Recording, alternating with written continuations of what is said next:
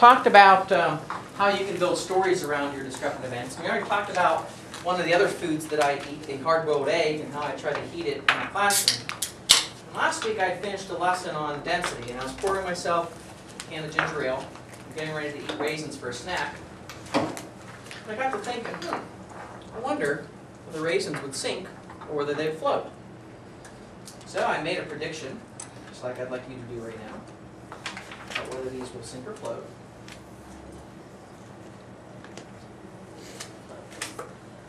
And then I tested. Everyone has a prediction. Threw my raisins in, and I was right, they sank, which is what I expected. But then I saw something really strange start to happen. Throw a few more in there. I'll come around a little closer so you can see what's starting to happen to them. As we go along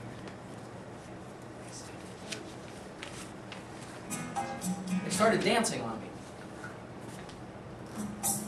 I want you to look at why they might be dancing.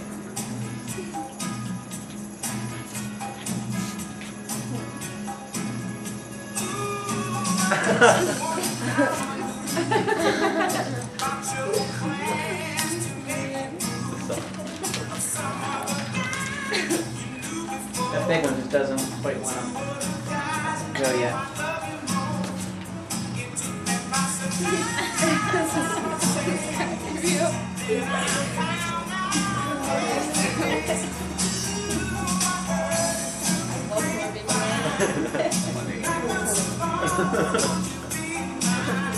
Now, with elementary students, the first thing they'll say is, well, you got music on, that's why they're dancing.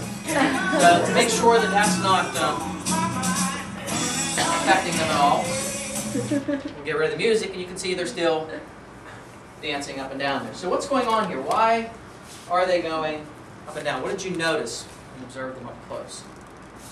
Kathy? You can see all the bubbles attaching to them. Okay, yeah. By the way, we know what these bubbles are now because they're the same bubbles we made when we mixed the vinegar and the baking soda. See how you tie lessons together with kids from prior experiences? What were those bubbles?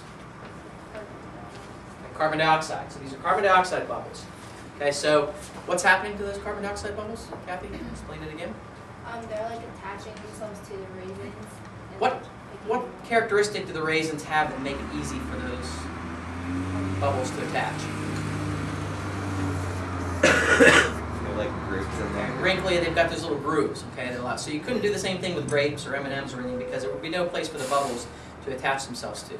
So as soon as enough bubbles are attached, what do they do to the density of the raisin? They make it lighter, they're allowing it to float. What's happening when they get to the top then? Why do they come back down? Okay, bubbles pop, that makes the raisin again more dense. Okay, so it sinks back down until it collects enough bubbles. And these will do this for 15 or 20 minutes until all the carbonation is out of it. You can use any carbonated beverages. Obviously, if you use Pepsi or Coke, you can't see the raisins, so you need something clear.